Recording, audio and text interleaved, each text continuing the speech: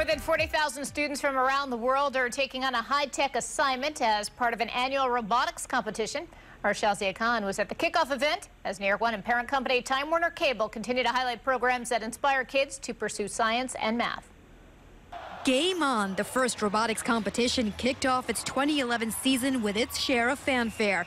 Hundreds of high school students and their mentors gathered at Southern New Hampshire University, while thousands more joined in through NASA's global simulcast to learn about this year's engineering challenge.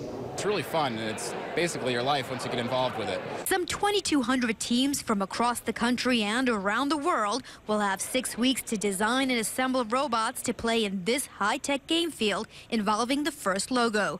Teams will have to use motors, batteries, and other parts from a kit put together by first game designers. Inventor Dean Kamen founded FIRST in 1989 to inspire kids to engage in science and engineering. But he says its mission is about more than building robots. It's about building connections. This is a microcosm of the real world. You've got a very complicated problem. You need a lot of people to all cooperate and communicate and work together to solve a problem. Once you do apply what you learn in robotics, you can actually go to school and all of a sudden you'll be in class and you'll start a new lesson and you'll be like, I get this because I just learned this like the other day in robotics. Now in its 20th season, FIRST Robotics Competition gears up to share its message with a wider audience, going beyond high-tech names to recruiting more high-profile ambassadors.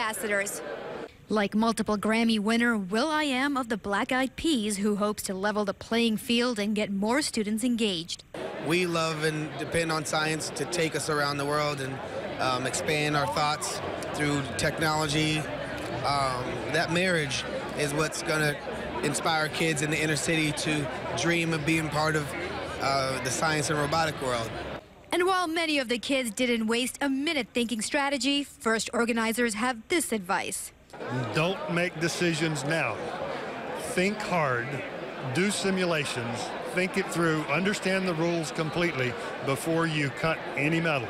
But the countdown has begun. The finals will take place in St. Louis the end of April. For more information on this and other programs designed to inspire students to pursue science, technology, engineering, and math, go to connectamillionminds.com. In Manchester, Shazia Khan, New York One.